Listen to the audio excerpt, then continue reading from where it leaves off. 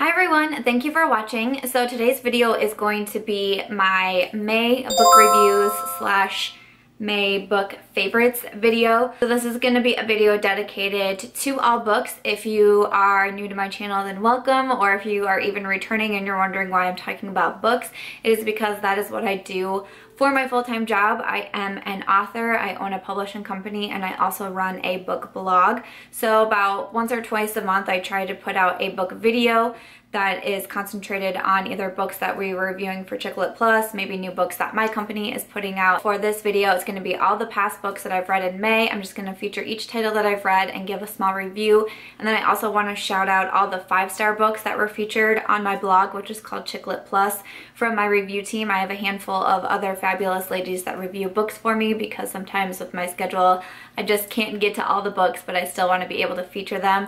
So I will also shout out all the 5-star books that were listed in May. I will leave all the books and their Amazon links linked in the description box below, along with the reviews on Chick Lit Plus if you guys are book lovers and want to check out any of those books. But yeah, why don't we hop into my May book reviews and favorites. The first book that I read and reviewed is Dangerous Kisses, and this is by Alice Lake. This was a historical, romance fiction novel, and I don't read historical very often, but I do every once in a while like to dip my fingers into something new in the literary world, and so I thought this would be a fun one to go through because in this book too, it's just really fascinating for me to be able to read the historical events, the clothes, the way people spoke, what they ate, just how they acted. You know, obviously it's such a different time than we are in now, but it really is fascinating to read and see how things have evolved. It blows my mind. I thought this one was a lot of fun too because there's a secret society in there, there's a little bit of mystery in there and some suspense, and overall I thought it was really fun, and so I gave that one a 4-star review, and that is Dangerous Kisses by Alice Lake. The next one that I read was Friday Night Brides, and this is by Samantha Chase. The cover is what really drew me in here. I also really enjoy wedding books. I just enjoy reading them. We basically follow 4 friends, and it was interesting because we do get a point of view from each of the friends, which at times I thought was just a little bit overwhelming. I actually, when I first read the synopsis, I thought maybe this was going to be a part of the series and then each friend would get her own book from her own point of view and her own issues, but we got all 4 in one, which sometimes could get a little bit overwhelming because so much was trying to be put into one book and so many different lives and situations and relationships and careers, and there was definitely a lot going on. I really enjoy books about female friendships as well. That's typically what I write about myself as an author. Being able to explore female friendships is just incredibly fascinating to me, and that's why I like to write about it, but also what I like to read about. So I found that interesting. Again, just a little bit too overwhelming and rushed at times, but I gave it a 3.5 star to Friday Night Brides by Samantha Chase. The next one that I read and reviewed is The Yoga of Max's Discontent by Kontranowski. Not really positive how to say that name, but the author emailed me himself and asked if I would like to review this book, and I kind of thought about it for a little bit because it is written from a male and in a male's perspective. Normally I read more chick lit, women's fiction, romance, where we have a female author and the book is in a female POV, and so I kind of went back and forth is this a good fit for me? The title kind of caught my attention a little bit because if you don't know, I am also a yogi, and so when I saw yoga I was I don't know.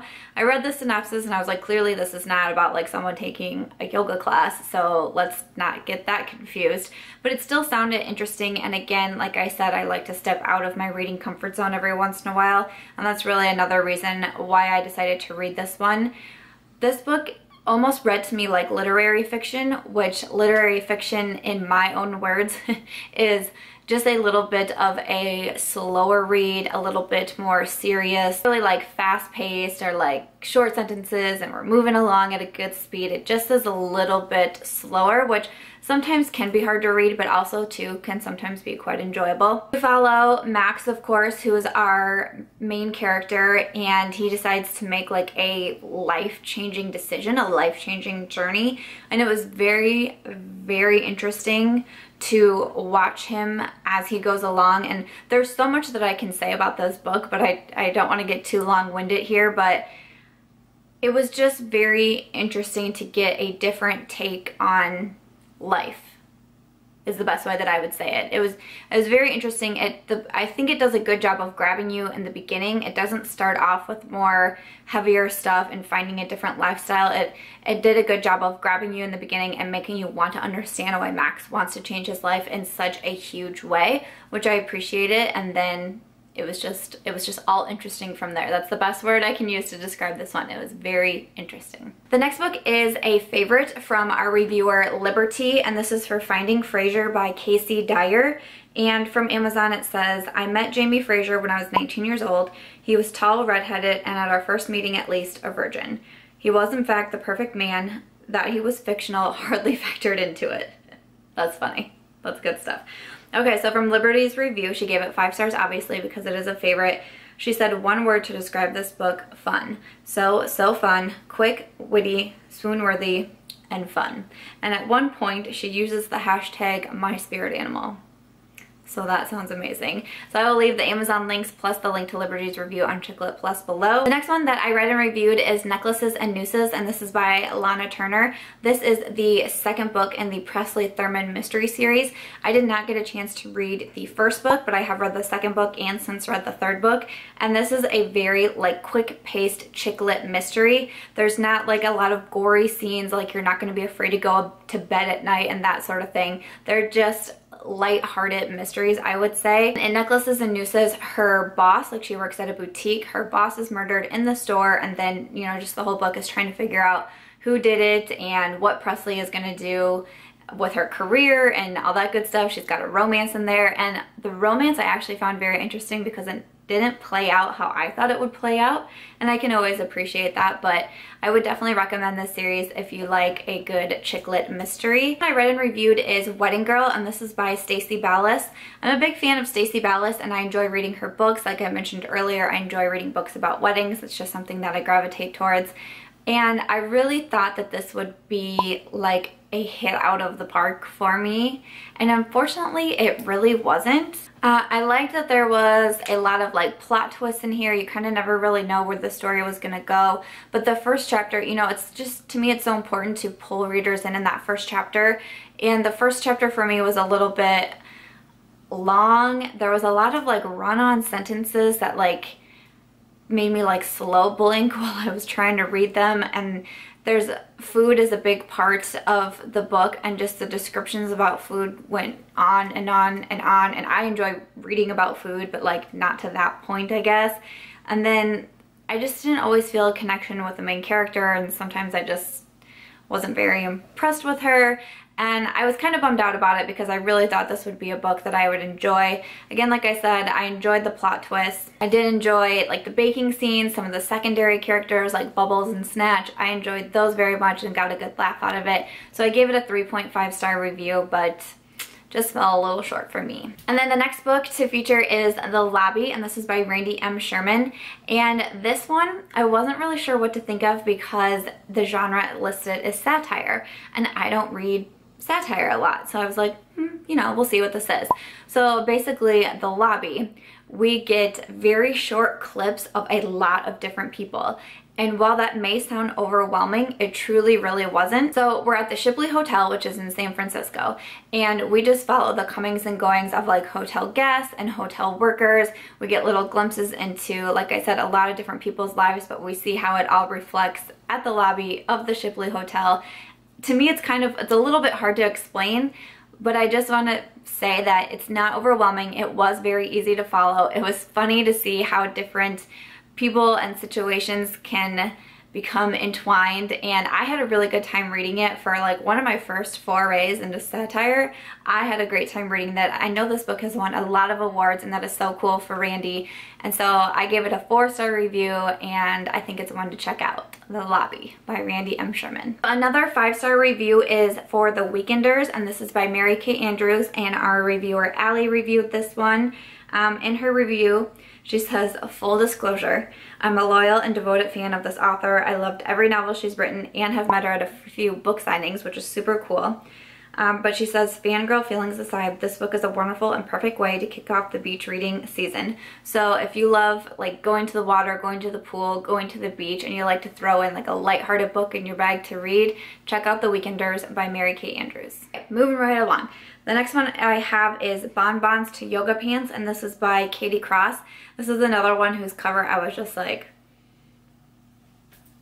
I see you cover. Again, the word yoga is mentioned and I'm like, what? Who's wearing yoga pants? I love yoga pants.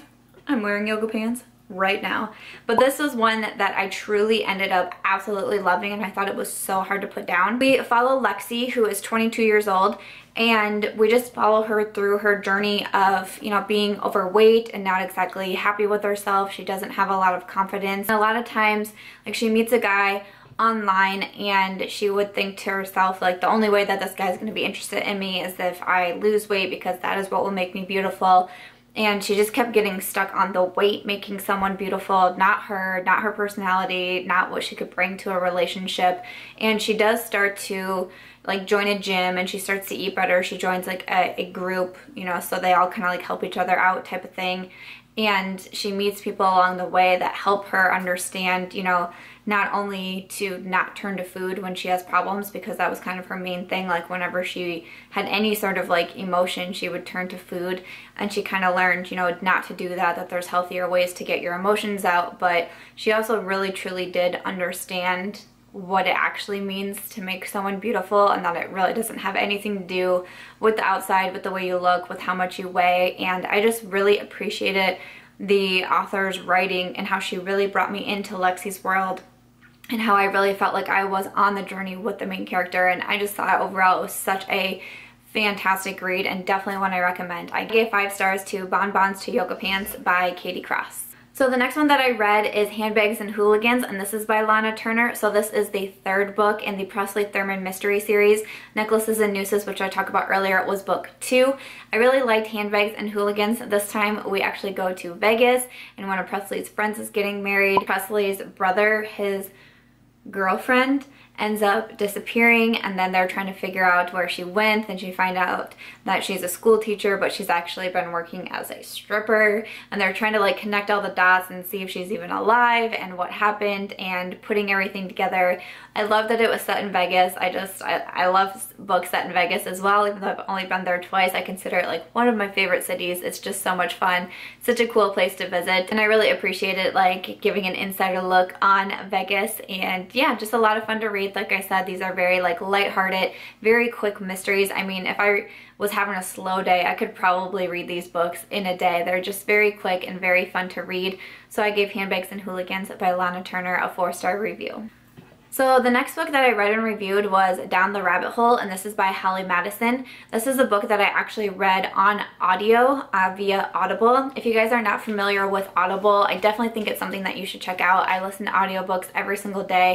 How I like to listen to audiobooks is when I walk my dog, when we go for like, you know, 2 or 3 mile walks outside. I just pop my headphones in. I have Audible, the app on my phone, plug my headphones in and just listen, and it helps give me something to do while we walk, because if I just like had to stare into space, we probably would not walk as much. And I always know when I'm reading a good book, because it's when I make her walk more miles, or we go on 3 to 4 walks a day instead of our regular 2. And I'm like, let's go back outside. You know, I want to know what happens in this book. Or it's really good for cleaning too. When we weren't quite having great weather yet, I'd actually downloaded this book. It was like the weather was starting to turn. So I ran to Audible right away and downloaded Down the Rabbit Hole, and then we had like kind of crappy weather going on for a while. So I would clean my bathroom, I cleaned an entire room, threw things away, reorganized things, and it was because I had like the drive to do it because I was listening to my audiobook. So that's the way that I use Audible. I really love them. I will leave a link listed down below if you guys have not tried Audible but you want to. I have a link for like a free trial. You can get your first audiobook free and listen to it, and if you decide you like Audible, you can sign up to be a member for it. If you don't like it, then you don't have to. You just get your free audiobook. But I'll leave that listed below. But I love Audible. Listen to audiobooks every day. But yeah, the first one that I downloaded for this spring-summer season was Down the Rabbit Hole by Holly Madison. And if you're not familiar with it, Holly Madison was one of Hugh Hefner's girlfriends. Hugh Hefner of Playboy and the Playboy Mansion. And Holly lived in the Playboy Mansion, I think it was for like 10 years or something, 10 or 11 years. It was a very long time. She was featured on the reality show The Girls Next Door, along with Bridget and Kendra, who were other girlfriends at the time. And I do have a pretty lengthy review on Chick Lit Plus. If you guys would like to read it, I of course will leave it listed below. And I don't know, this was very, very interesting to read. So I gave it a 4-star review, I can tell you guys that.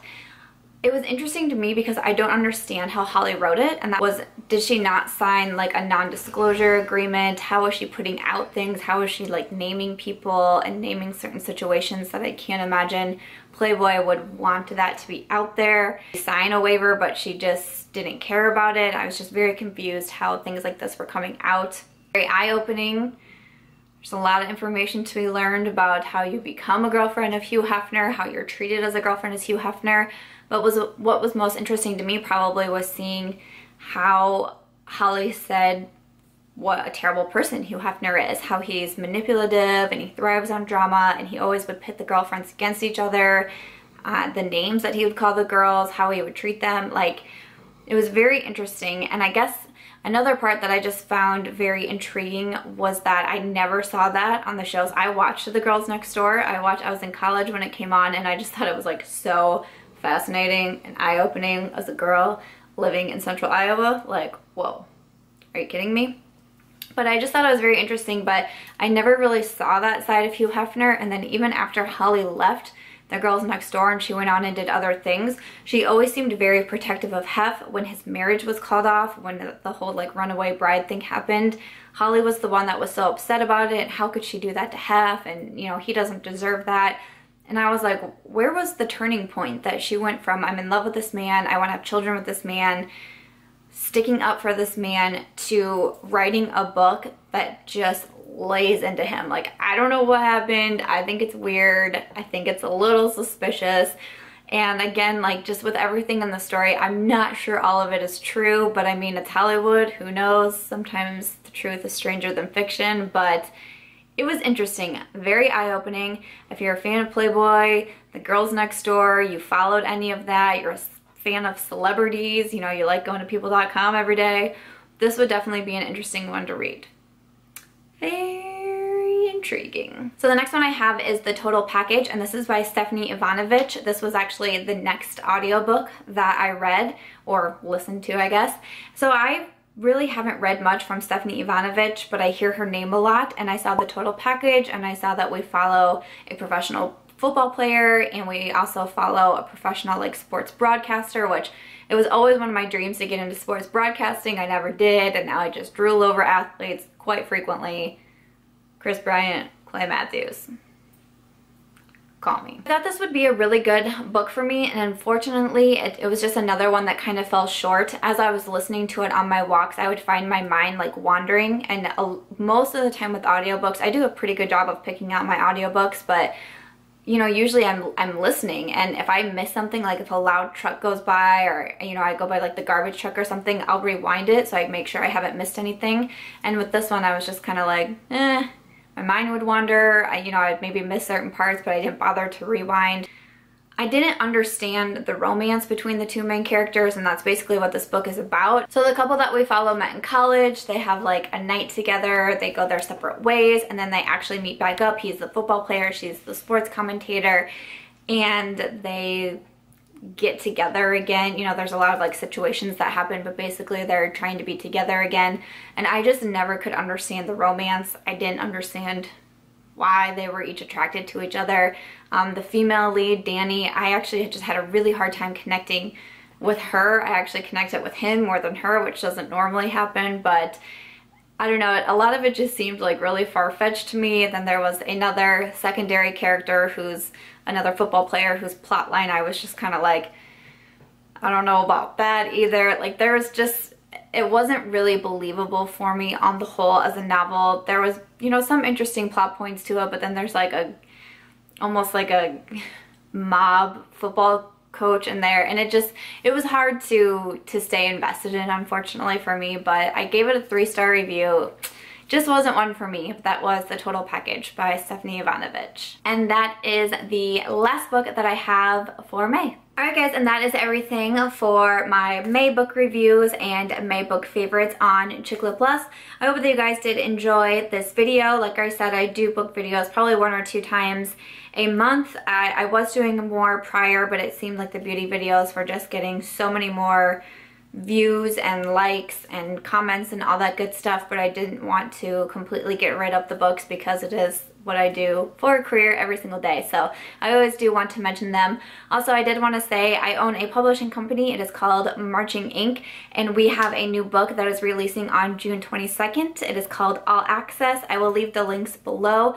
And the book is available for pre-order right now, so I will leave that Amazon link below. The book goes live on June 22nd. If you follow me on Snapchat, I've been talking quite a bit about it because, of course, it's always very exciting to release a new book into the world, especially from a debut author. I am so excited for Liberty to get this book out there, and I know she's excited too. It's a romance women's fiction novel with a bit of a rock star romance in there, so if you like those kinds of books, I hope you will check out All Access.